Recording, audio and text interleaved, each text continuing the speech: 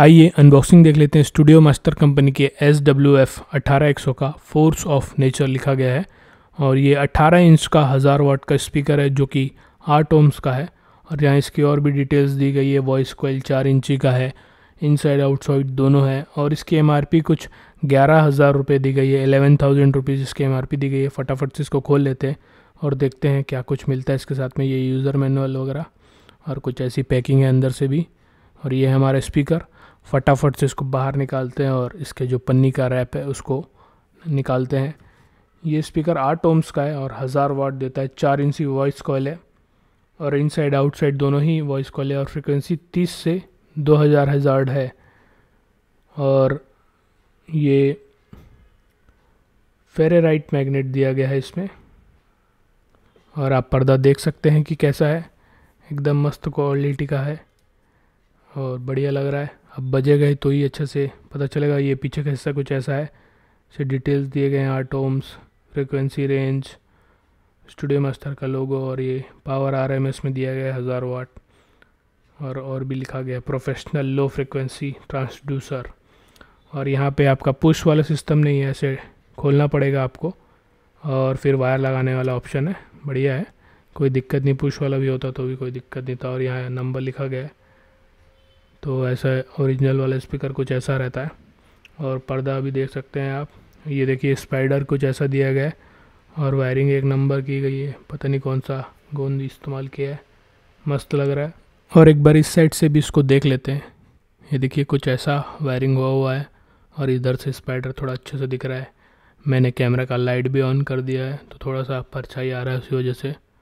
तो आप देख सकते हैं स्पाइडर कितना अच्छा और कैसे लगा हुआ है। और ऊपर का पर्दा भी आप देख सकते हैं, थोड़ा सा अलग डिज़ाइन का है ये पर्दा। तो कुछ ऐसा है। ये देखिए स्पाइडर एकदम मस्त क्वालिटी का है। आप मार्केट में जो 50-100 वाला लेंगे ये उससे बहुत ही अच्छा है।